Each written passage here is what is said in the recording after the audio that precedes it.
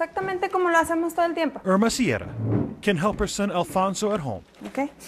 because of what they do at school. Lápiz. The work is done Había mucha. in the language she can understand. Hijo, esta E no parece E. Pero como les enseñan. They teach them how to mix the language and how to respect the language of their birth. La trabajadora. Alfonso is a second grader Maestra, ¿qué horas son? at Greenwood Academy in far northeast Denver. What I like about the school that I get to learn about everything. He gets to learn in a school where 86% of all students are Latino. 700. So Greenwood started a dual language program ¿Qué más? where teachers like Monica Rico teach core subjects in Spanish. Variedades. When the kids start off with their native language at school, they can get that parental support at home. Que cuando un padre está When a parent is aware of what's happening at school and has good communication with their child, the child is more successful. el niño tiene mejor éxito. Our schools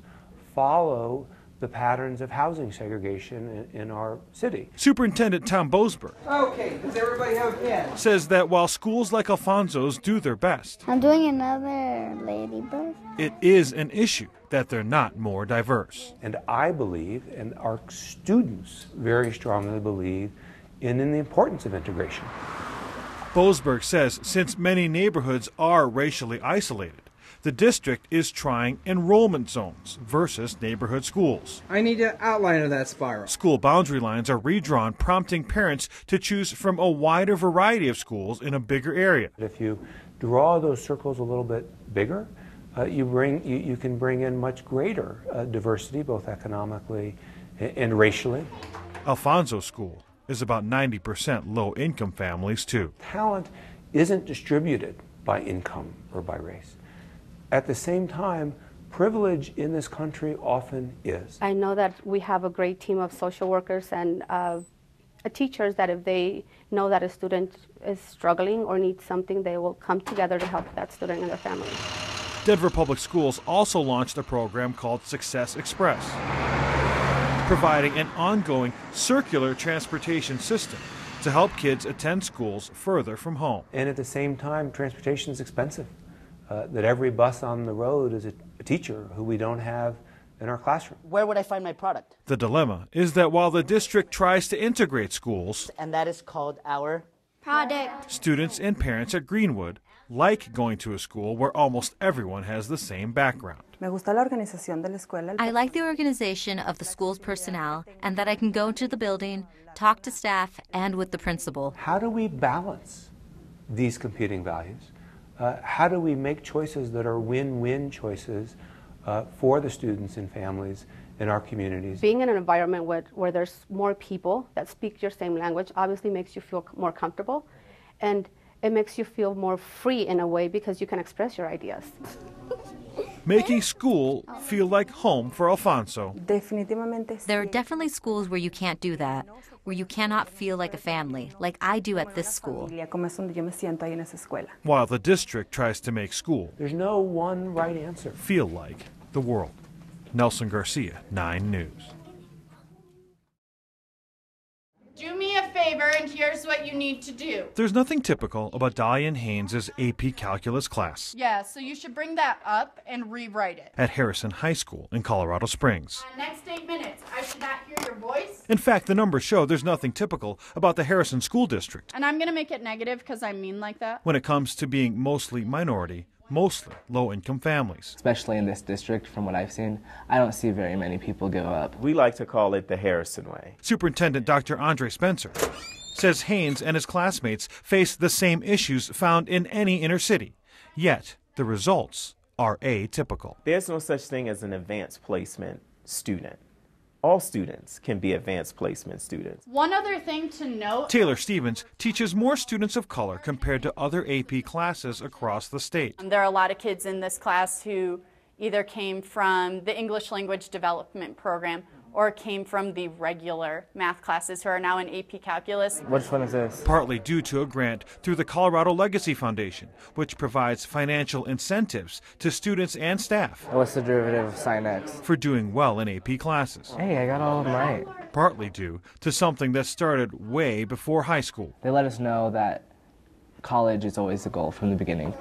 Ooh, 2 more left. In elementary schools like Soaring Eagles, Give me one equation that describes what you have here. teachers focus on making sure every single student keeps up. That it's a system here. It doesn't matter what classroom I would take you in, you're going to see strong teaching. Principal Kelly O'Neill says, Is it another option? Yes. Yeah. every student is given a chance to excel. When they enter as a kindergarten, you're gathering as much information as you can get about that student and then putting a program in place that is very specific to their learning deficits. Okay, well, so try a new one then. Every student is given a chance to believe. So we look at the whole spectrum, not just focusing in on lower performing students, but we focus in on all students and how can we make all students high performing. It's like there's a family in this district, and we all want to see each other succeed. Our administration has very high expectations for us as teachers, and that pushes us to make our kids do better. Hi guys. That's why when other people are eating lunch, Haynes is working. I'm in 3 AP classes,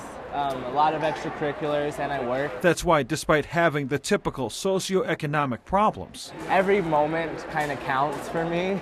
Haynes makes no excuses. I like to challenge myself. I also know that like taking these classes is going to be my way out of, like where I am now. What does D over DX mean? That's why this school and this district show the lowest achievement gap in the state between white students 3x to the -4th. and students of color.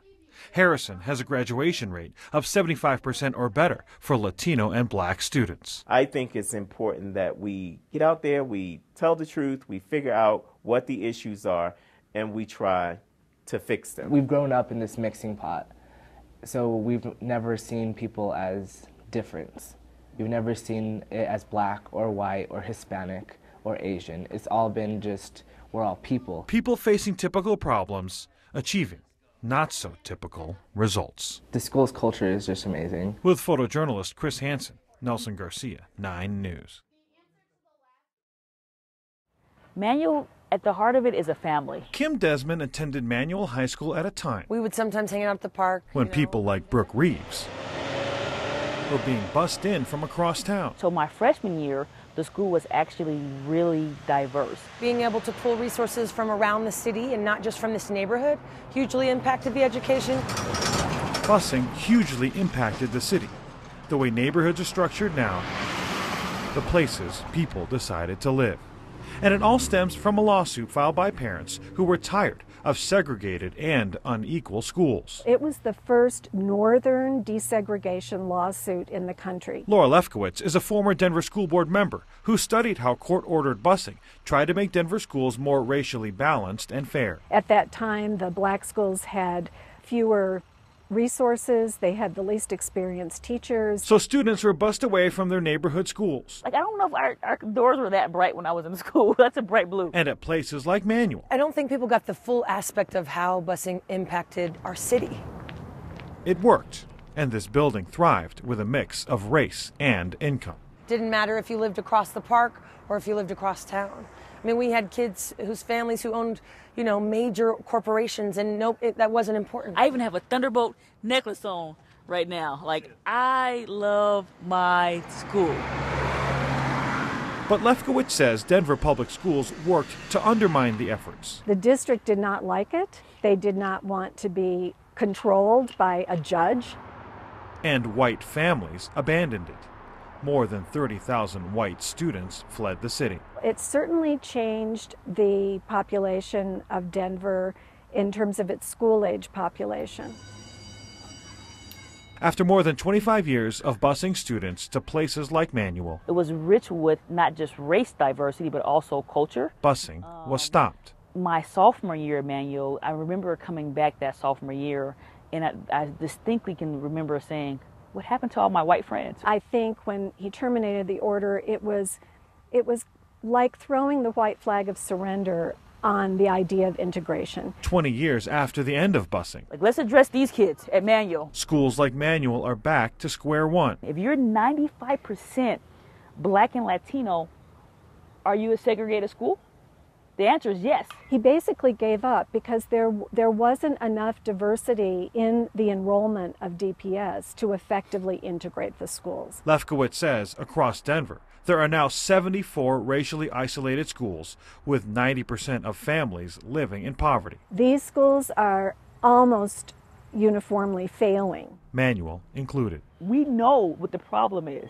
Segregated schools, low performing, poverty. They say if busing is not the answer, It would have worked if the middle class hadn't abandoned it. the district must find another way to promote racial and socioeconomic balance. I don't know if busing is the right model, but I do know that we need to find a model that addresses integration. Because the data shows, right now, schools are as segregated as they were before busing started.